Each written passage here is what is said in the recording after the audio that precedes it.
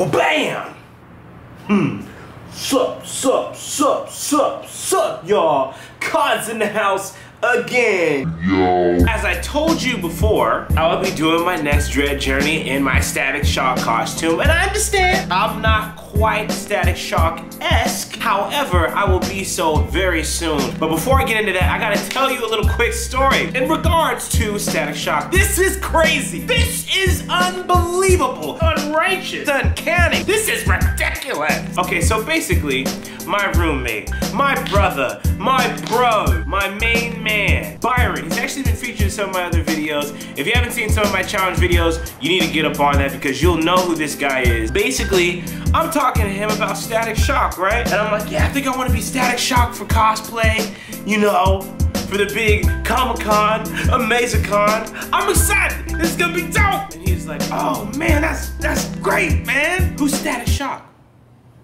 I'm looking at this guy and I'm like, are you serious? You don't know who Static Shock is? Man, I had to put him in his place. I had to give him the 1-2, the left, right, good night. I had to teach him a lesson. It was bad. What do you mean you don't know who Static Shock is? I'm just saying, man, I don't know who he is. I never grew up watching the show before, alright? And this is usually how I handle my people. Man, I told you already, I didn't know who it was. Right? Yeah, so after that, he never came up to me again. I ain't bleeding him. Cauz keeps it real. I run these streets, feel me? I'm just playing, I'm scared. I don't like to fight. I prefer to use my heart instead of my fists.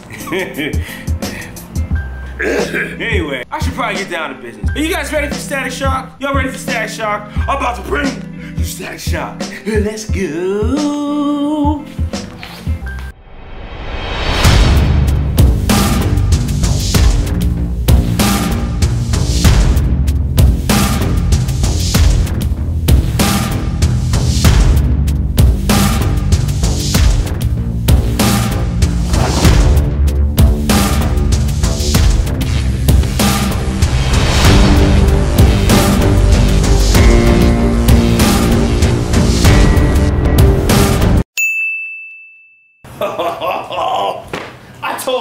I told y'all. I told y'all. Didn't I tell them? Yeah, dog, you told him. He did tell y'all. I wasn't playing with y'all. See, you may have not taken the Cauz serious, but you gonna take Static Shock serious. You gonna take him real serious. To anybody out there who doesn't believe me or didn't take me serious, you don't know who Static Shock is? What's up? What, you ain't even ready, man? I'll sneak attack your legs. See, what I do sometimes is you gotta hit them with combos, man. I got this one combo called the blind them and mute them. See, here's what you do. So you get them real close, right? And you get them right in their eyes like this, like, I can't see, oh. And then right when they're distracted with that, right in the throat. So they're gonna end up looking like this. I can't see, help. You done messed up, You should always know who Static Shock is. With pride. Yeah, who am I? You Static Shock. Who am I? You Static Shock. Who am I? You Static Shock, dog. Who's this right here? That's Static Shock. We love Static Shock. We miss him. I'm right here, baby. Right here. The cool thing about this guy is he's a dreadhead. I'm telling you, man. There's so many things you begin to realize about dreadlocks as... Dang, I done ripped these gloves up. Oh my goodness. I knew I felt a breeze. Well, it needs them anyway. So the important thing is dreadheads, yo, it's beautiful out there. There's things you just notice when you have dreadlocks. You're like when you're thinking about cosplay, I've never been in one of those things in my life where you're dressing up, you're going to a Comic-Con. I'm like, who am I gonna be? What superheroes have dreads? Then you start realizing that there's all these really cool superheroes that have dreadlocks. People can appreciate it. People appreciate the look. People are like, dude, it's perfect. You got the hair, everything is set up, but I mean, beyond all the cool compliments and all that cool stuff that happened, I met some really cool kids that were there. 2 twin brothers and both of them had dreadlocks and they were with their mom. They had dreads, they were probably like 4 or 5 years old, man, and they were representing.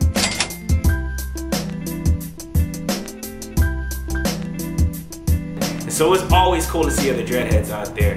Yo, shout out to all the dreadheads out there, all of you guys on YouTube, all of you guys out there rocking them, being extra hot, having to sport them anyway. I got mad respect for that. That's dope. Do what you do. Okay, I gotta lose this cape, I'm dying. But besides all that, I've had a couple new development with the dreads. It's really dope. You know, like I was saying in my last video, sometimes they'll kind of hang on my face and that can get really irritating. Like, I don't know about you guys, but sometimes I'll be breaking out in bumps and stuff. I'm like, man, I can't be doing this. How am I supposed to get jiggy with this? I can't get jiggy with this. Okay, so sometimes what I use, there's 3 things. You can use bobby pins like these.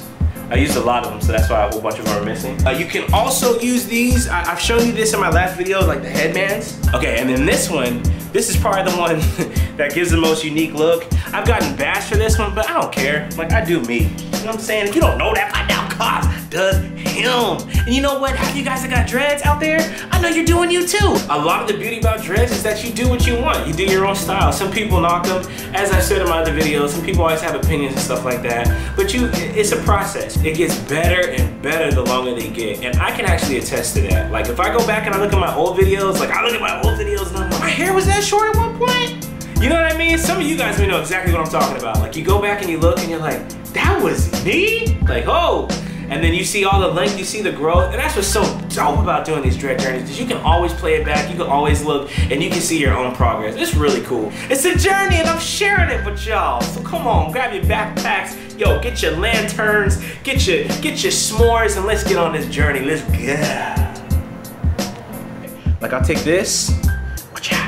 You know, like you can get this at a little drugstore. You know. And then, you know, I got a little pineapple action going.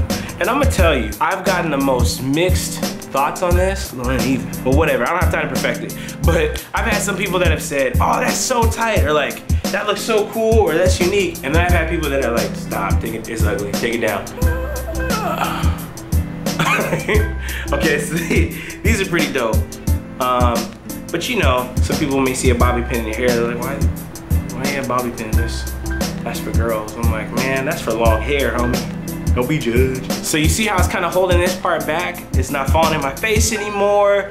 You know, mad convenient. I'm just super grateful for you guys on YouTube. Like, I've been trying to make a practice to go to other people's channels more and more often and comment and like and subscribe. Honestly, feel free to leave comments. Like, I try to keep my videos really fun. I try to keep them entertaining, keep them really loose. I want you guys to be able to enjoy yourselves, man. I want you guys coming to just see another dread video or somebody talking about their own hair. Like, it's not all just about that. We're all of us are supposed to connect with each other. All of us got different stories. All of us got different journeys. All of us have things that go great with our dreads, and all of us have things that, you know, they may not go so great, but that's okay. We still sticking in there and we still trying to make it work. If you get an opportunity, this isn't me trying to force you to do, you know, just be all about my channel. I'll get on yours too. But besides my dread journeys, I also do challenge videos, all love. But with all that being said, horses out, son. I'm out, son.